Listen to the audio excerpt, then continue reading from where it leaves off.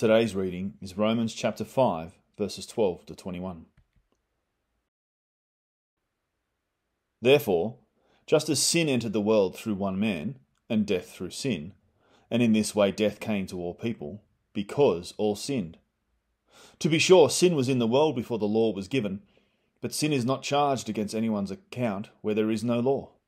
Nevertheless, death reigned from the time of Adam to the time of Moses, even over those who did not sin by breaking a command as Adam did, who was a pattern of the one to come. But the gift is not like the trespass. For if the many died by the trespass of the one man, how much more did God's grace and the gift that came by the grace of the one man, Jesus Christ, overflow to the many? Nor can the gift of God be compared with the result of one man's sin. The judgment followed one sin and brought condemnation, but the gift followed many trespasses and brought justification. For if, by the trespass of one man, death reigned through that one man, how much more will those who receive God's abundant provision of grace and of the gift of righteousness reign in life through the one man, Jesus Christ? Consequently, just as one trespass resulted in condemnation for all people, so also one righteous act resulted in justification and life for all people. For just as through the disobedience of the one man, the many were made sinners, so also through the obedience of the one man, the many will be made righteous. The law was brought in so that the trespass might increase, but where sin increased, grace increased all the more, so that, just as sin reigned in death, so also grace might reign through righteousness to bring eternal life through Jesus Christ our Lord. Let's pray. Gracious God, we need your help, for we cannot truly understand your word without it. It is your Spirit who works in us and through us and with us to bring deeper understanding of who you are and what you've done in and through your Son, Jesus. And so I pray that your Holy Spirit will work to that end with everyone here this morning, that we may leave with a deeper knowledge of your love for us in Jesus. And I pray this in his name. Amen. Well, continuing our series in Romans, Paul's magnum opus in a lot of ways. This is one of the most comprehensive letters in all the New Testament. So let me start by introducing you to this family. This is the Höss family. The dad, his name's Rudolf. This is a German family that lived through the war. World War II, that is. And I have learned a bit more about this family in recent times. And there was an interview that was particularly interesting that was published in a paper with his daughter, Bridget, back in 2021 when she was 88 years old. And she looks back fondly on her childhood in Germany. She remembers playing with her brother and horse riding with her sister, and they had a small swimming pool in the place where they lived. She remembers how her mother had a love for the garden and tended beautifully to the flowers. She had 2 tortoises for pets and 2 Dalmatians as well. And they lived through World War II. And she can remember the frequent sound of air raid sirens and Mum having to say, "Come on, let's go down to the air raid shelter." But she recounts how much her mum and dad loved each other. She looks back and comments how wonderful her dad was, a real family man. He was an absolutely wonderful person, she says. He was always hugging. At night, he would give us a kiss and tell us, "Schlaf schon Nacht, mein Kinder," which means, "Sleep well, my children." A hard-working, loving father doing all he can for his family. Now, in April 1947, Rudolf died. And his last words to his girls were, "My dear good girls are specially obligated to stand at your poor, unfortunate mother's side and with love assist her in every way you can. Surround her with all your childlike love from your heart and show her how much you love her." It's incredible. Now, for those who perhaps already know, and for those who don't, do you know who Rudolf Höss was? He was the commandant of Auschwitz. That's what's in the background there that I've circled on the picture. That's Auschwitz. There's Hitler visiting the family. Right? He oversaw that death camp where 1.1 million people died, were murdered. And those words that I spoke just a moment ago were the words he spoke right before he was hanged in Auschwitz, having been found guilty at the Nuremberg trials. I mean, how do you explain that? World War II is this defining moment in the history of humanity that we have struggled to comprehend ever since. How do you explain a child looking back with such affection at a man who obviously loved his family, probably mowed his lawn, looked after his wife, and then went to work killing Jews? How do you explain that? Why is the world a world where that can happen? Why are we the way we are? I mean, these questions have baffled philosophers through the centuries, but they've especially baffled philosophers since World War II. Well, God tells us. He tells us why World War II happened. He tells us why we're the way we are. He tells us in His Word that within every human heart there is the potential for another Rudolf Höss. We don't like to hear that. We often look back on history and we like to think that we would be the hero of the story. The one who stood up to Hitler, didn't follow the orders. Maybe some of us would have, but many wouldn't have. Someone else who was well acquainted with just how evil humanity can be is Alexander Solzhenitsyn, who was unjustly thrown into the Russian Gulag. And arguably, the stuff that happened there was even worse than what happened in Auschwitz. In fact, far more people were killed in the gulags than in the Nazi death camps.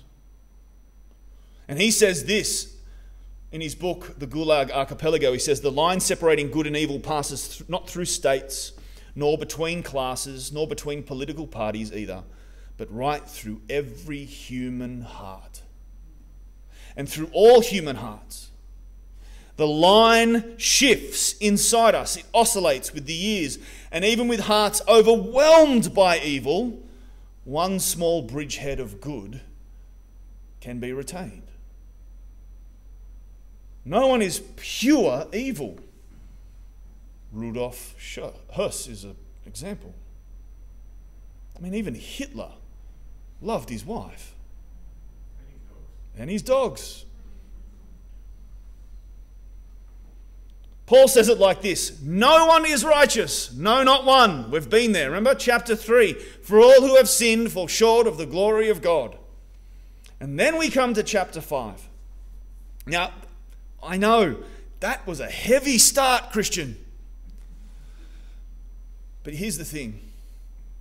As I was reflecting on this, I was reminded that I don't preach to make you feel good.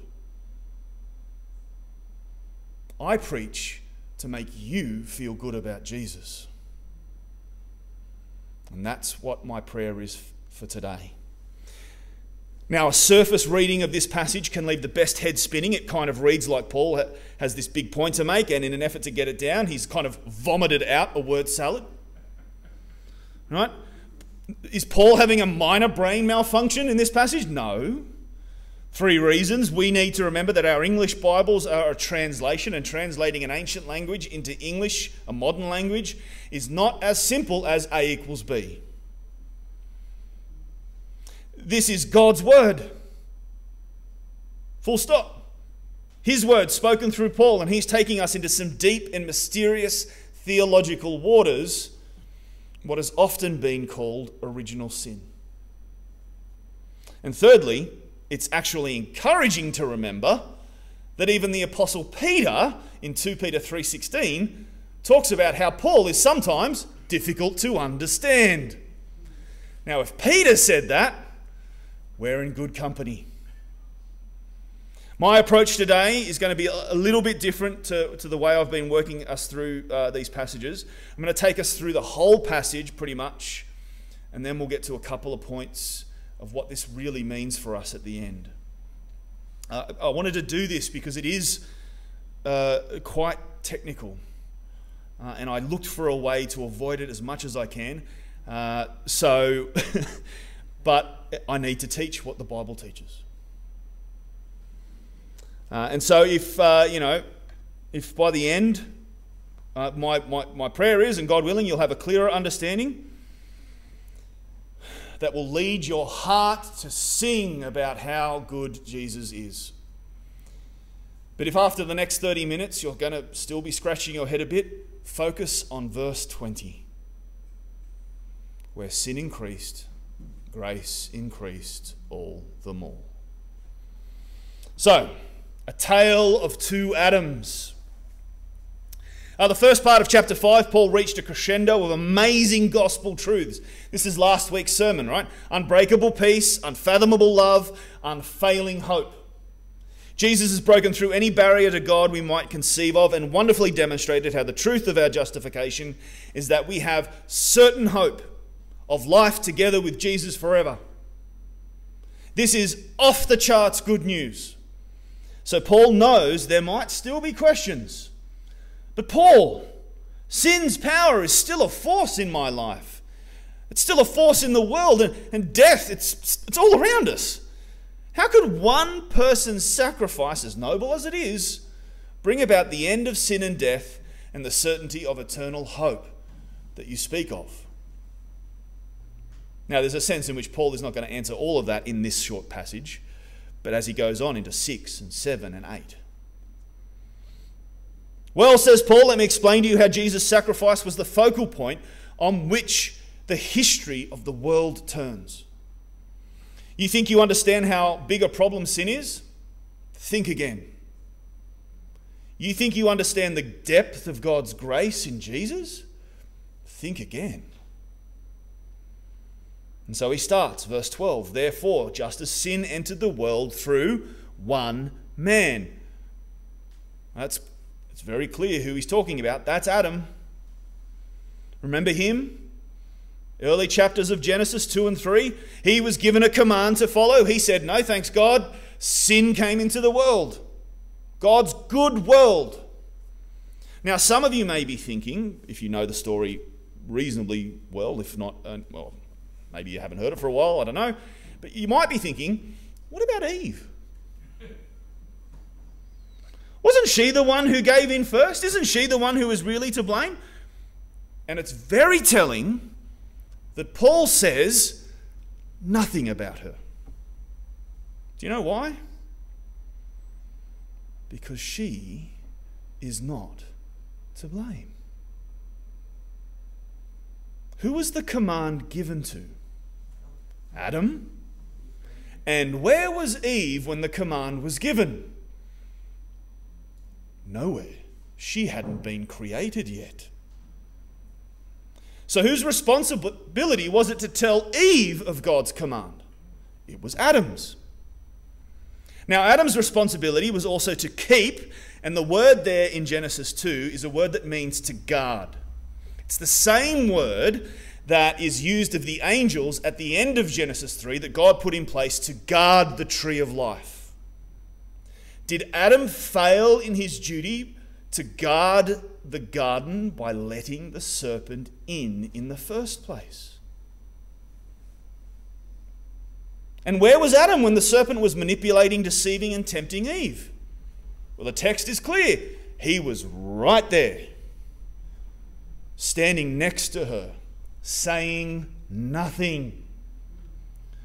So how did sin really enter our world? Not through Eve, through the one man, Adam. And then what did sin open the door for? Death, we're told. That was the consequence God warned Adam of.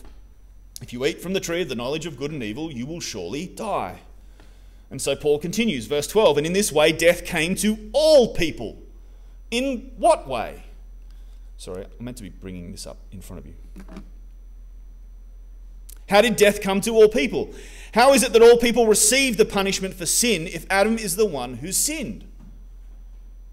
And we're told, because all sinned. Now, this is the point that I'm going to get technical. And after 13 years of preaching, I've tried to avoid doing something like this for a very long time because I don't want to overly confuse you as best I can. But I couldn't avoid it. I'm sorry. So hopefully this will help. If you need to ask me some questions, I'm going to be right out there having a cup of coffee once we're done. You see, English doesn't quite capture what's going on. And you'll see that from the context as well, by the way. Now, at face value, it sounds like Paul is simply saying people die because people do lots of sins. Right? But that is not what Paul is actually saying. When Paul says, because all sinned, that verb, sinned, is in a particular tense in ancient Greek called the aorist tense. Now, that's something we don't really have in English. And when we translate that tense normally in our English translations, we translate it with the simple past tense. Hence why it's sinned, that ed on the end. That's the simple past. But the aorist tense in Greek can be far more specific and often refers back to a single past action. Now, the key word in that sentence was single. If Paul meant death came to all people because all people did lots of sinning in their own time and place, he would have used a different tense for that verb. So, listen carefully. When Paul says that death came to all people because all sinned, he is saying that we are all guilty for one act of sin that took place in the past, before we were all born. And that one act of sin is what Adam did in the garden. He says a bit later, verse 19, for just as through the disobedience of the one man, the many were made sinners. See, Paul is not saying that all people die because we sin like Adam.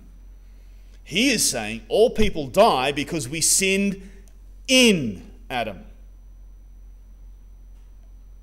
This is what is known as original sin.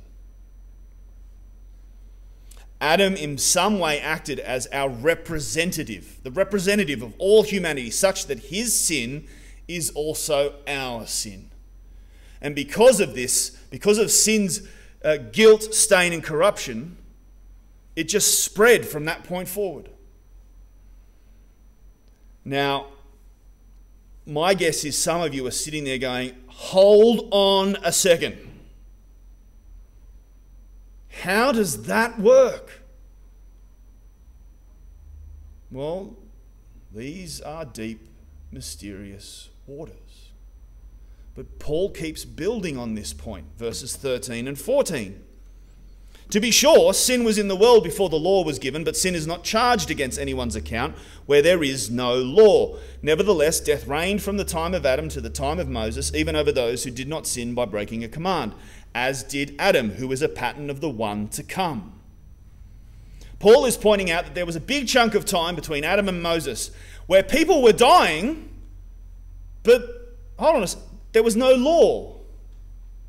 So one might ask, how could they be held accountable for breaking a law they didn't yet know? Paul is not saying in this passage that all people between Moses and Adam didn't sin. He is saying they did sin, but not in the sense of breaking God's revealed commands, which is what Adam did.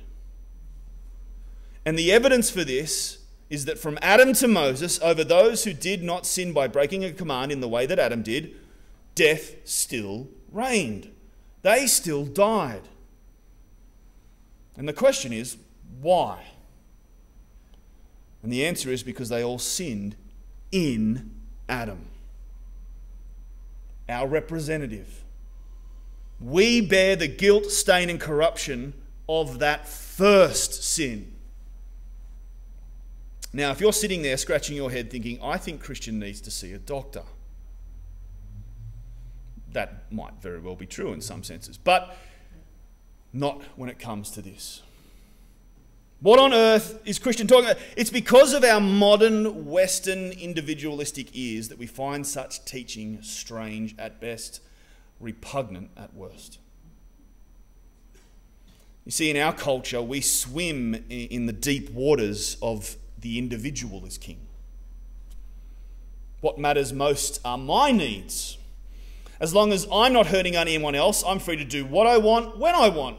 I can only be guilty for my actions and my actions alone. And there is some truth to that. But God's word takes a radically different view, one that ancient and non-Western cultures find far easier to understand. Cultures where the individual only finds and understands their identity as a part of the whole, as a part of a family, a tribe, a clan. We in the West think more of ourselves like islands. Sure, we might sometimes form an archipelago, but we're still islands. Now, there are still aspects of our culture where this older idea of not of the individual, but of being part of a whole, still echoes. Parts of our culture where that still echoes, where we understand at some level we share a deeper connection. Think about this. We elect representatives to Parliament. Now, when Australia, let's say Australia decided to go to war with New Zealand, who makes that decision? The government, our elected representatives. But at that point, when they declare war with New Zealand, we can say what? We are at war. Or when New South Wales will definitely beat Queensland this Wednesday, how many of us will share that news with people with, we won, even though you weren't even there? Or on day one of the Paris Olympics, when Ariane Titmus wins gold in the women's 400-metre freestyle, which she is tipped to do, all of Australia will feel like, what? We won gold, even though none of us got wet. When King David swung his sling and killed Goliath, who lost? The Philistines did. Who won? Israel. Even though both armies did nothing but sit on the sidelines and watch. This is what's going on here. By being human, we are born in the first Adam. He is our representative head. And here is the good news. Verse 14. The first Adam was only a pattern, not a copy of the second Adam to come. If the first Adam's disobedience is our disobedience, well, how good is it that the second Adam's obedience can become our obedience? Now, Paul goes on to explain how the second Adam is better than the first. But if the gift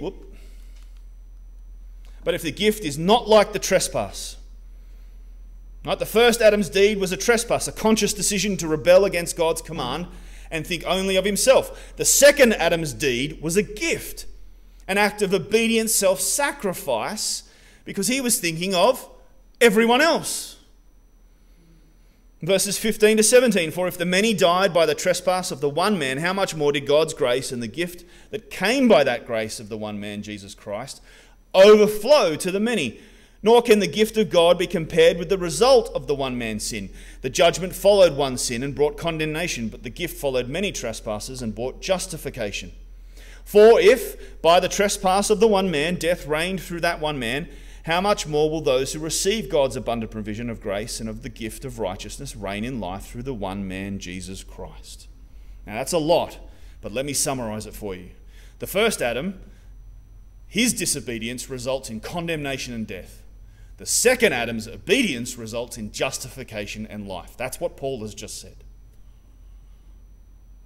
Right? As powerful as the impact of the first Adam's sin was, the power of the second Adam's gift of grace is greater by far. Twice Paul makes that point when he says, how much more? Right? The second Adam's work can utterly and completely undo all the effects of the first Adam's sin. And notice that Paul has said nothing explicit about the Jew-Gentile issue that he has previously talked about in Romans. Why is he not mentioned that yet? Because the only distinction that truly matters is not Jew or Gentile. It's which Adam are you in? Are you still in the first Adam? Or are you in Jesus through faith? Are you still under condemnation? Or have you been justified, declared righteous before God, forgiven, set free? This is what Paul is driving at in this passage.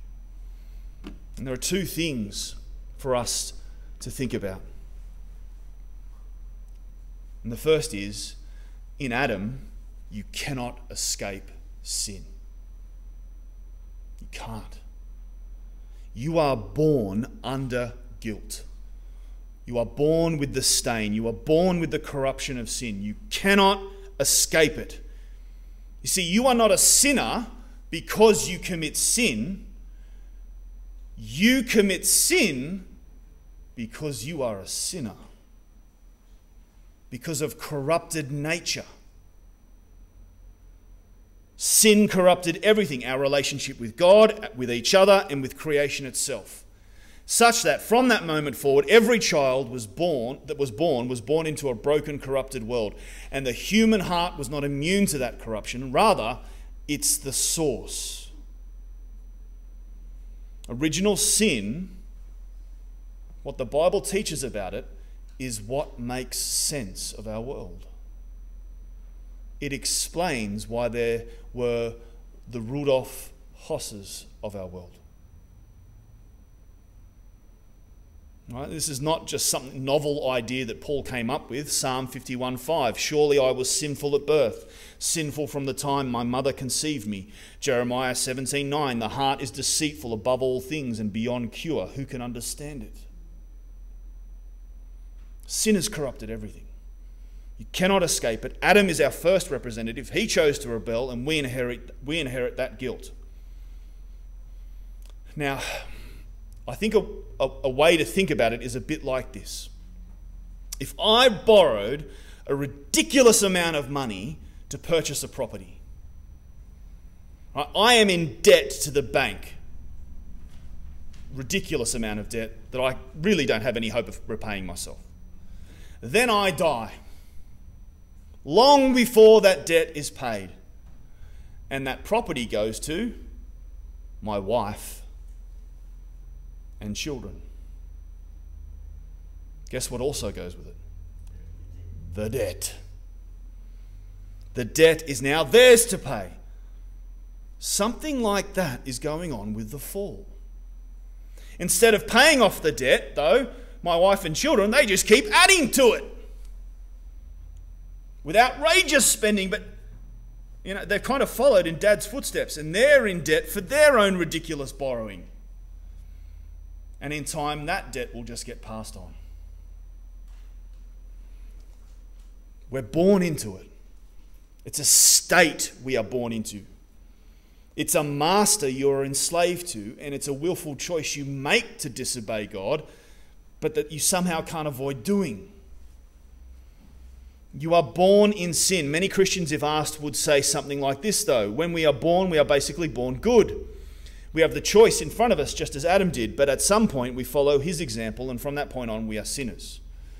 It's like we're born on this neutral ground, and then at some age of accountability, it's sometimes called, we make a choice to sin, and from that moment forward, we are guilty.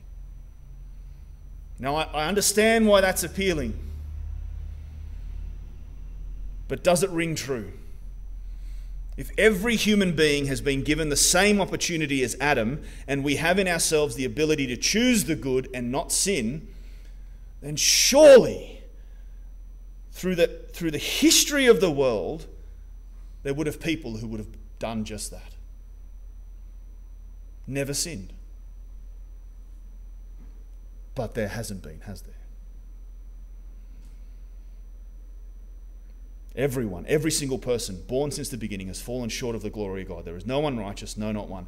And this is patently obvious from the moment we are born. It is. No child at the moment of their birth has ever thought to themselves, you know what, I am hungry, but I think I'll wait and give mum a rest. This whole birth thing has been pretty rough on her. Of course not. And I don't know about you, but I didn't teach my children to lie. And they learn that at a very young age. 4 even. Popular view is that we might get dirty on the outside but dig below the surface, and we're basically good people. Bible says no. You've got that upside down and back to front. At our core, we are sinful and evil, and we learn to cover that up. Right? We learn to cover up that stench with the soaps and perfumes of good deeds. We present as good, and sometimes the evil cracks through. And if you don't believe me still, then think about it like this. Think of all the thoughts that have gone through your mind that have never made it to your hands or to your lips. And if people could see those thoughts, what would they think? Would they think, wow, they're more righteous than I realized? Or would they run away in disgust and horror? You're laughing because it's true. I know, right? I'm just like you. This is why the promise in the Old Testament, fulfilled in the New Testament, is that we are given a new heart. We need a new heart given to us by the Spirit of God. The gospel is not, you're not that bad, you just do some bad things, try harder, you'll get there. No, the gospel is, you're a sinner without hope who stands condemned under the sentence of death and hell. You need a saviour, you need mercy, you need forgiveness, you need a new heart. And the only place you will find all of those things is in Jesus. Without the Bible's teaching on original sin, you won't go deep enough because sin is just a surface issue, not a heart issue. And you won't go far enough because you'll live like the solution to your sin problem is kind of within your power, within your reach. You think salvation is within your reach instead of realizing you're powerless, ungodly, and a sinner. Remember those things that Paul said about us? And we need a saviour who reaches out to us. The gospel has sometimes been pictured like you are treading water, with the threat of drowning out at the sea, and then, along comes Jesus and he throws you a life jacket and calls you to come and swim over to the boat. That's not the gospel. The gospel is you are dead, you are drowned, you are at the bottom of the ocean, and the rescuer dives in, drags you to the shore, performs heart surgery on you, and gives you new life. That's the gospel. It's Ephesians 2. Dead in sin, made alive in the second Adam. Sin's corruption runs so deep that it is like a black hole in your heart you cannot escape unless God comes to the rescue. And this is the second thing. In Christ, you cannot escape grace. Why is Jesus Adam 2.0? Because he is God come as the perfect human being, to do for us what we were incapable of doing for ourselves, obeying God. He is Adam 2.0, and that is the upgrade of all upgrades. Romans 5:18-19. Consequently, just as one trespass resulted in condemnation for all people, so also one righteous act resulted in justification and life for all people. For just as through the disobedience of the one man the many were made sinners, so also through the obedience of the one man the many will be made righteous. We often focus on Jesus' death on the cross, and that is extremely important. But his life was just as important for us. The fact that he lived a perfect, sinless life for you and me. That he succeeded at every moment where we fail at every moment. And this is wonderfully pointed out to us in the Gospels right at the beginning when Jesus is tempted by Satan. Just like the first Adam was. So in Luke, chapter 4 or Matthew chapter 4, you will find the temptation of Jesus. But what's really interesting is that you look at the contrasts as well as the similarities. And it just shows you how much better the upgrade is. Because in the first one, God said, don't eat from this tree. One tree. I've got all this stuff over here for you. Right? The whole world is yours. Just don't touch that tree. It's like having a table full of lollies and saying to a 3-year-old, don't touch that Smartie right on the corner over there. But that's what we do. We go for the Smartie. What about Jesus? He's in the wilderness. Is he surrounded by an abundant, generous platter of fruit? No. He's in the wilderness and he's fasted for 40 days. He's pretty hungry. And so Satan comes and says, if you're hungry, Jesus, why don't you turn those stones into bread? All right? God was abundantly generous in the garden, but here's Jesus in the wilderness, in a desolate place. Jesus is tempted on the very points at which Adam was tempted in the garden. Trust, worship, obedience. But where Adam failed, Adam 2.0 succeeds. Jesus is not superhuman, by the way. Don't fall into that trap. Jesus is humanity as she was meant to be, uncorrupted by sin. You see, sin makes us subhuman. And the law was given to make us realize just how much that is true.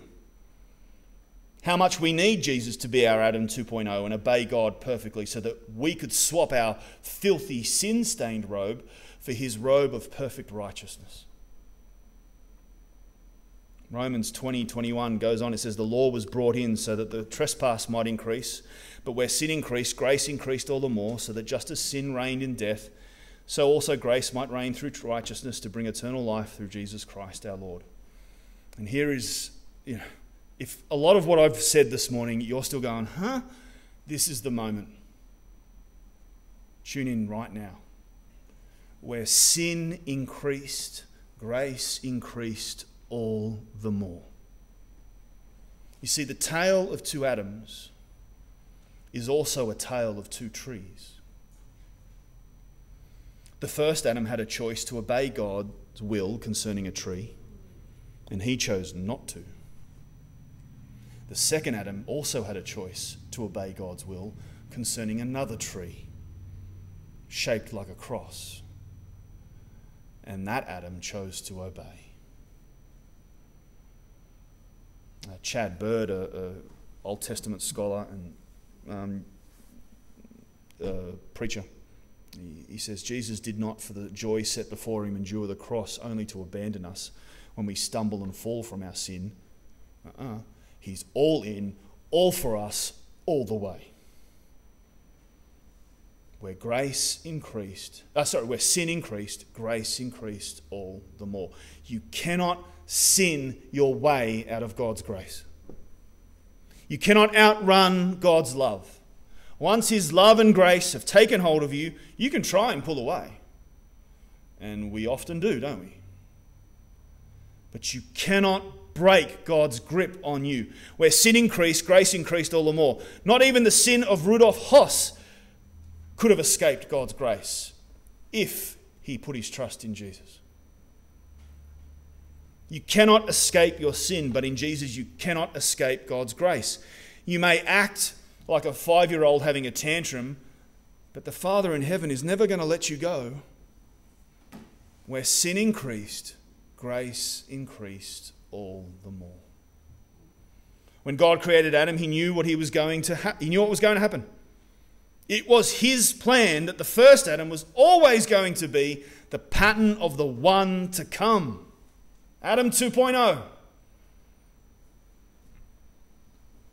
You see, before light began to shine, God knew his love would be shown clearest in darkness, as the light of the world was extinguished. Before a mountain was formed, God knew his love for you and me would find its way up a hill outside of Jerusalem. Before a tree had sprouted, God knew his love for you and me would be shaped into a wooden cross. Before rain had poured out on the earth, God knew his love for you and me would be poured out in blood. Before Adam breathed his first breath, God knew his love for you and me would be displayed as Jesus breathed his last. Now, this is a verse to preach to yourself every single day. Say it with me. Where sin increased, grace increased all the more. And thank God for that. Let's pray. Gracious God, even the Apostle Peter recognized that Paul's words can sometimes be difficult to understand. But they are your words, nonetheless. And so I thank you for your Spirit and the way he works to help us see the truth. And to see the wonderful truth of the gospel that where sin increased, grace increased all the more. There is nothing we can do once your love has taken hold to break free of that grip. Lord, we thank you for Jesus, that he is our second Adam, and that when we are found in him, it's not death and condemnation that awaits us, it's justification and life, a certain hope of being with you forever, free from sin and death. And what a hope that is. Lord, we thank you. Thank you that where sin increased, your grace outstripped it and increased all the more. And we pray this in Jesus' name. Amen.